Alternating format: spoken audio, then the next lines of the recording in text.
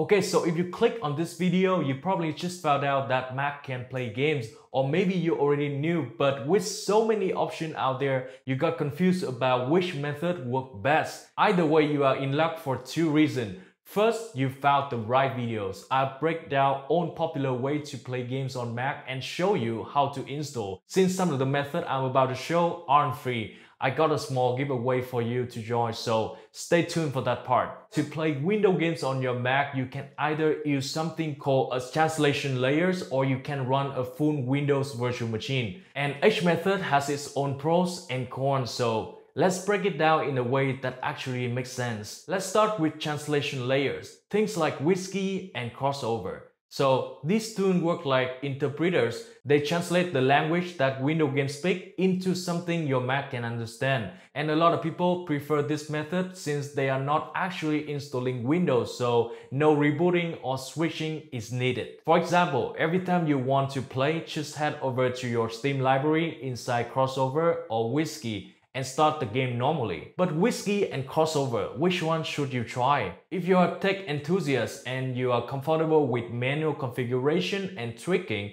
Whisky might be the one for you. It is totally free, built on top of Wine, and compliant with Apple Game Porting Toolkit. It actually runs pretty well when it's worked. But just so you know, Whisky is no longer being updated. That means if something breaks or macOS update causes compatibility issues, there's no official fix coming. One of the examples is you can't run the latest Steam version on Whisky, even though there's a workaround to run the outdated version, but it will require some manual configuration. That is why I recommend you to try Crossover, which is simply an upgrade version of Whisky. You get more compatible games and all necessary dependencies are pre-installed during the setup. The user interface and configuration in Crossover are highly intuitive. If you are an advanced user, you have full control to manually configure your bottle. However, for most gamers, you can just stick with the default setting. Crossover will automatically handle the necessary configuration for each game. So Crossover is such a great application. But you know, in order to make and maintain its performance, company needs money. But to be honest, I think their price is pretty affordable and reasonable compared with what they offer. $74 for a lifetime license and including 12 months of support. You can get it even cheaper using my 10% discount code, or wait for Boxing Day or Christmas Day when they usually do 20 to 35% off. Even though most games run well on Crossover, some titles still won't be playable. Battlefield 4 is one of them. It requires Bug Buster, an anti-cheat system that doesn't work properly outside of a full Windows environment. And since Crossover, Whisky, and even Wine are just translation layers, they can't fully replicate a complete Windows environment. That is why the next method to play Windows games is using a virtual machine. So if you've been using Mac for a while, you're probably familiar with Bootcamp, a built-in utility that allows you to install Windows alongside macOS. But since Apple switches to its own chip on recent Macs, the only practical ways to install Windows is through a virtual machine. And the most capable and optimized VM you can get now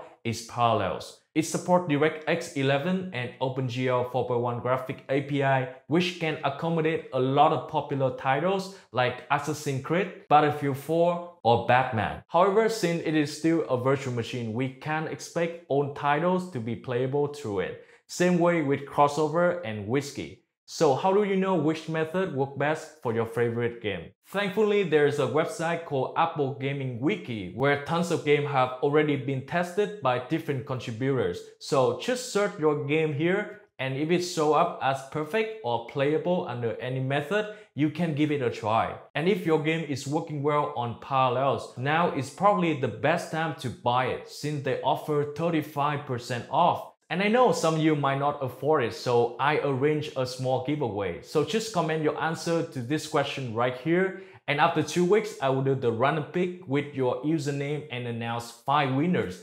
And each winner will receive one Parallels Pro license for 1 year, which normally costs $100 for each. So quickly type your answer and let's go to the installation part. To install Whisky, just head over to the first link in the description and click to download the latest. Double click to unzip the files and open it.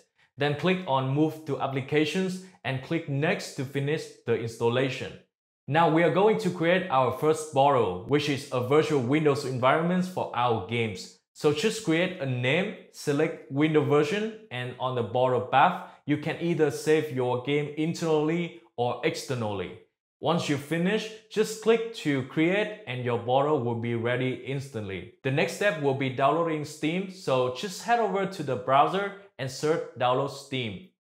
And we are going to download the Windows version. Once it's complete, you can double click on that files and it will open with Whisky. From this step, you can install Steam as usual by going through this process. And as I mentioned earlier, Whisky is no longer providing updates, so after you complete and run Steam for the first time, it will show this error. And to actually fix this, we need to use the outdated version of Steam. So head over to your menu bar and click on Files and Queue on Bottles. After that, right click on Steam and select Config. And add these arguments and hit Run, which is you can find in the description. Steam will automatically update, just let it run until it's complete. Then open Whisky again and run the second argument. So your Steam should work now. You can log in and download game as usual. Now to download Crossover, head over to the second link in the description. You can either try it out for 14-day trial or buy it using my discount code for 10% off. Once you get the file, just double click to move it to the application folders. And that is pretty much how you can install Crossover to your Mac. Now to install Windows applications, we are going to click on Install. This is where you can find popular applications and most of them are run through Steam. So we are going to install Steam first and it will automatically create the first bottles. From now on, once you install any Steam games, they will appear here for your quick access. And if you take a look at the right side, this is where you can configure your bottles. But if you are unsure about any of these options, I recommend leaving everything on autos and default settings so Crossover can optimize them based on the game you are playing. Now to install Parallels, follow the third link in the description. And as usual, you can try it free for 14 days or purchase with 35% off. And if you decide to make a purchase, I would recommend getting the Pro Edition, which is powerful enough to play intensive games.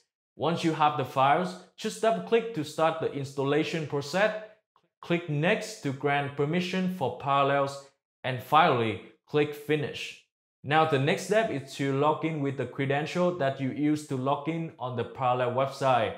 After you sign in, it will ask for an activation key. Now if you have already purchased it, just enter the key. If you choose the free trial option, click Try Free for 14 days at the bottom to continue.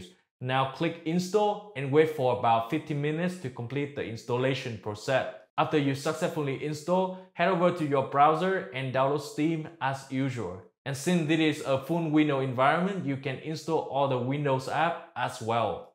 So go ahead to discover which method works best for your game, and don't forget to join my giveaway for the chance to win one of the Parallel Pro license. And if you have any questions, make sure to drop them down in the comment below and I'll be sure to help you out. Thank you all for watching and I'll catch you on the next one.